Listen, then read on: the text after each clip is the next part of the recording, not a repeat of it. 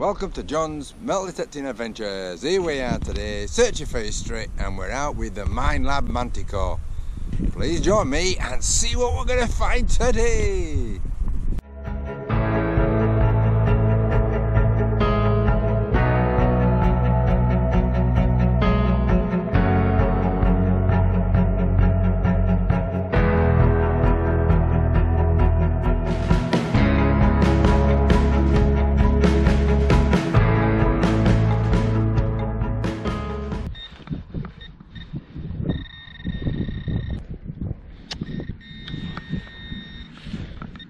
Oh, there it is.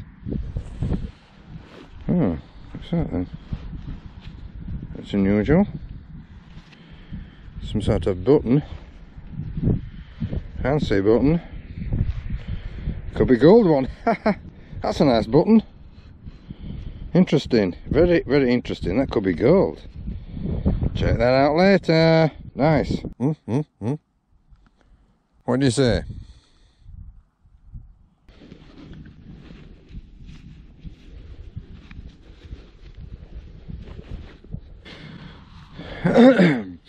Like an early Georgian penny, 17th century.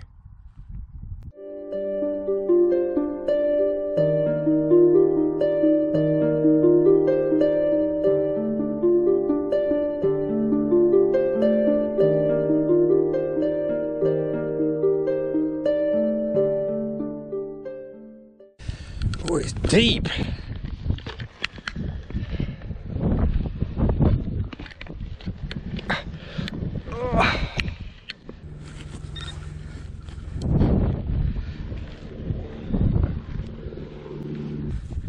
Size like that. Now that is one big piece of lead. Huge. Crikey. Size of that one. Oh, 57. That was a large pewter spoon handle. Quite large, that. It's a big one. Spoon handle, pewter. Probably 17th to 18th century. Yeah, I've got a buckle, probably 18th century.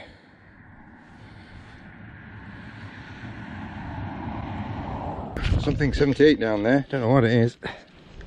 Oh, it's a massive dessert spoon, pewter spoon, size of that. Wow, wait, that's massive. 16th, 17th century, it's massive. It's a big one. And it's part of that handle that I found. Massive that, look at that. That's 78.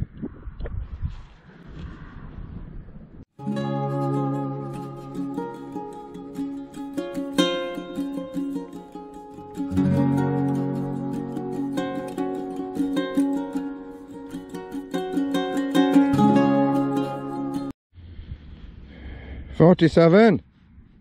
Teaspoon, pewter. 18th, 19th century. 51.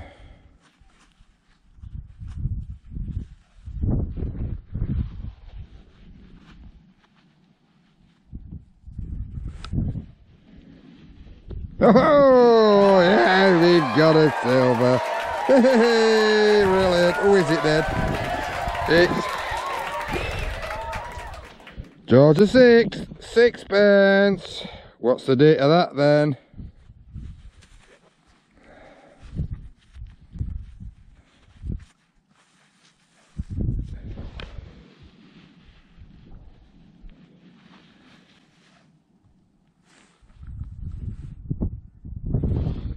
$1937. 1937. George VI, sixpence, brilliant. Sixpence of George the 6th, 1937. Brilliant. I love finding this silver. It's brilliant. Just doing the count up. Out with the Manticore. End of day. Sun is a setting. It's time to go home for something to eat. Think what I've done about 6 hours detecting today. at least I got a silver, so I'm on my second silver with a Manticore, which isn't too bad, I suppose. But there's always another day, another field, another area, another history.